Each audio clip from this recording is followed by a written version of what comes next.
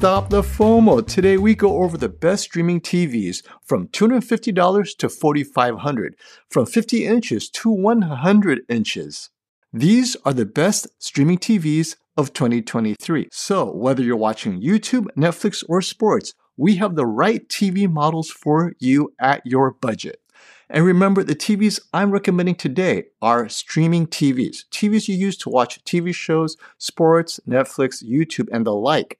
And are they easy to navigate through all the menus and settings? So the TVs we have today are all either going to be Google TV, Samsung's Tizen, or LG's WebOS. But if you prefer Roku, you are only $29.99 away from making it happen. Also, if I leave out certain TV models or brands, it's not because they're not great TVs. It's just that I don't think they are a great deal. However, that brings to mind the prices keep on changing. For example, the Hisense 100-inch U8K started off at $5,000 just 2 weeks ago. Then it dropped to $4,500, then $4,000, and then $29.99. And now it's back up to $39.99. So don't forget to subscribe to be alerted of these price drops as soon as I post them. Now, before we get into my list of the best streaming TVs of 2023, a word from our sponsor. This video is sponsored by Best Buy for all your holiday TV buying needs. Ready to upgrade your old TV to something bigger and better? Here are my favorite TV deals with the best image quality for the dollar. If you're on a budget, my favorite 55-inch TV deal is $259.99 for the TCL S4, which is perfect for basic TV and sports watching, including streams of your favorite shows. Or ready to go crazy with the first 98-inch TV in your neighborhood? For just under $3,000, this TCL S5 is an easy recommendation that's better than any flagship projector costing 10 times more, because you can watch this TV when the lights are on. Speaking of value, my favorite value is definitely the 75-inch Hisense U8K mini LED TV for $899.99, which brings both immersive size and HDR impact to the table. Highly recommended for those dipping their toes into HDR for the first time. But just a little bit more gets you the Sony 65-inch TV with XR Clear. Yes, I'm talking about the X90L for $999. This deal has me drooling because you guys saw how impressed I was with it after my side-by-side review of the X90L against my favorite mini LED of 2023, the TCL QM8. Now, if your budget is less than $900, say $897, but you want something a lot bigger, then I recommend the 85-inch Samsung CU7000. It's a solid 85-inch TV for everyday watchers of TV shows, sports, and streaming. But if you want true HDR impact with infinite contrast, let's talk about affordable OLED TVs. And I've got two for you. The 48-inch LG A2 at $549 is the perfect bedroom companion. It's compact and does everything right for late night streaming before bed. Now, if you need larger, how about the 77-inch LG B3? That's $1799. This is the best OLED bang for the buck, giving you both HDR impact and gaming features for cinema enthusiasts who happen to also have a PS5 or Xbox Series X. Remember to check prices frequently because they will go up and down between now and the end of the year. Starting with the smallest and most affordable TV for streaming on this list, that is the TCL Q5. It is my most affordable TV with QLED technology, which gives you the most vibrant and saturated colors, perfect for streaming the latest Netflix shows. Now, if you need bigger, the TCL Q5 does come in a 65-inch for $399.99. But if you want a familiar brand like LG, then the 55-inch UQ70 is only $299, going up to $579.99 for the 75-inch. If you need an affordable 85-inch that does all the basics right, the Samsung CU7000 for $897, which is easily a great price for this size. Also, you'll notice that I didn't mention Sony TVs yet at this price point, mostly because they are a bit expensive for basic streaming. For example, the 50-inch Sony X77L is $449, while the Q5 is $249.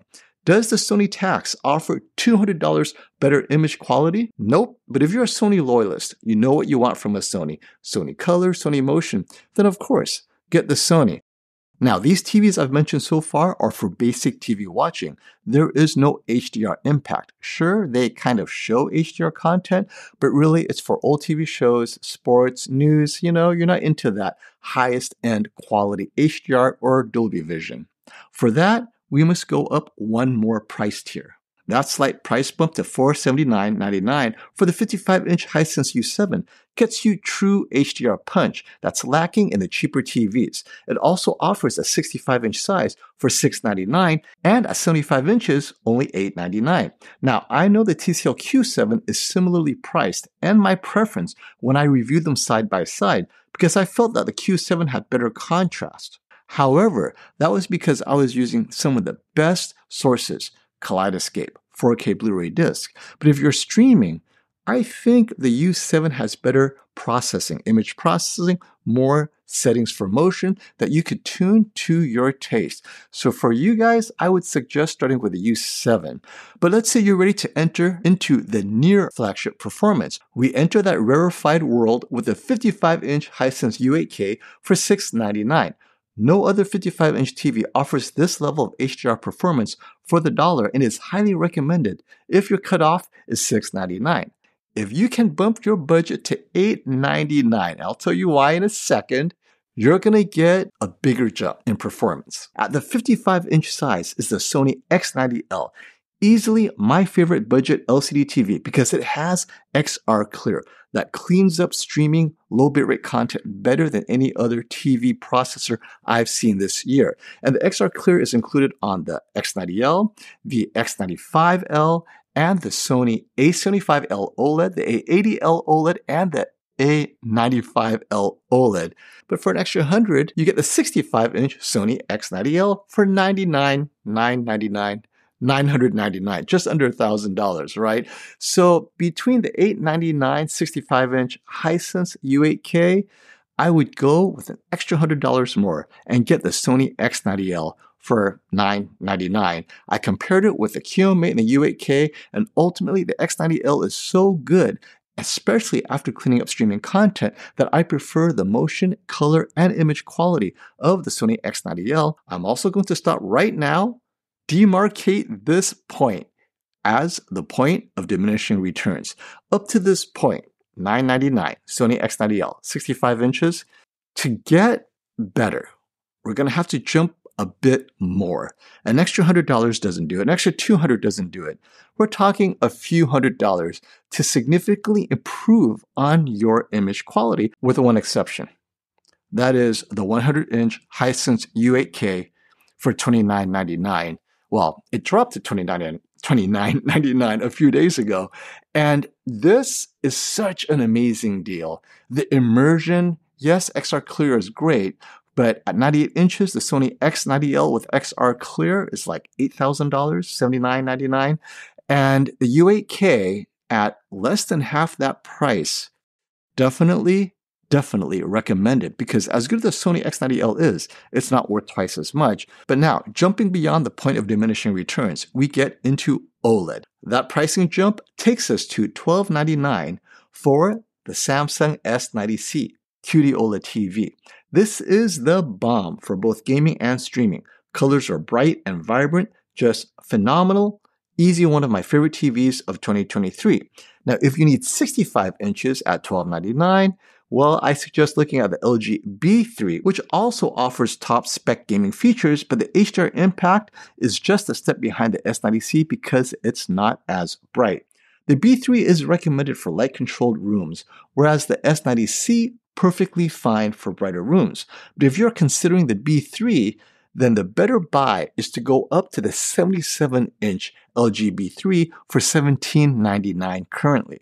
On the other hand, if you are thinking of paying a little more, just a little more for the best streaming OLED TV of 2023, that would be the Sony A80L. This is the streaming TV of 2023. It may not have the gaming impact of the S90C, but it cleans up streaming images better than any other TV, short of its own flagship QD OLED, the Sony A95L, which is almost twice as much, but not twice the performance.